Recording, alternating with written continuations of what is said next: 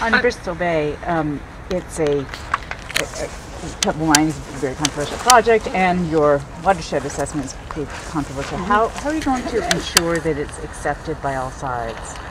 Well, I mean, EPA is doing its best to bring the science to the table. The watershed assessment is not a policy document, it's a science document. And I think we've tried to go through the most robust process we can to get people's input and to make sure that we get the facts correct. And this is still part of that process. So we'll work through those science discussions, and then we'll talk about the policy that follows. But right now we are in a fact-finding mode to make sure that we get the science correct, we understand the impacts in that area, and then we will work on what that means for decisions that are coming up. And just following up, what do you expect to see when you go out to Dillingham and Ilion now? Every day I learn. I just got here yesterday, and I'm seeing things that I never expected to see up close and personal.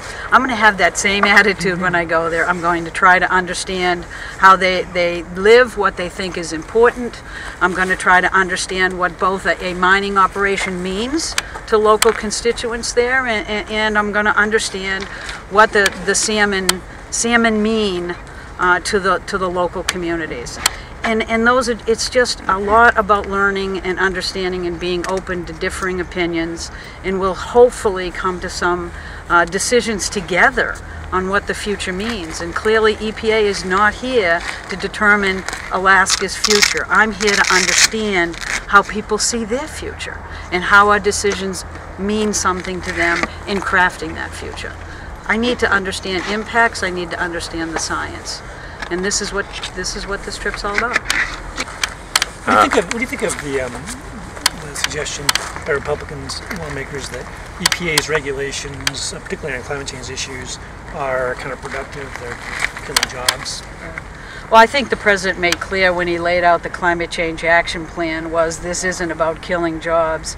It's about understanding that climate change is a fundamental issue we need to deal with, not just in terms of addressing environmental challenges, but fundamentally in addressing sustainable economy for the United States.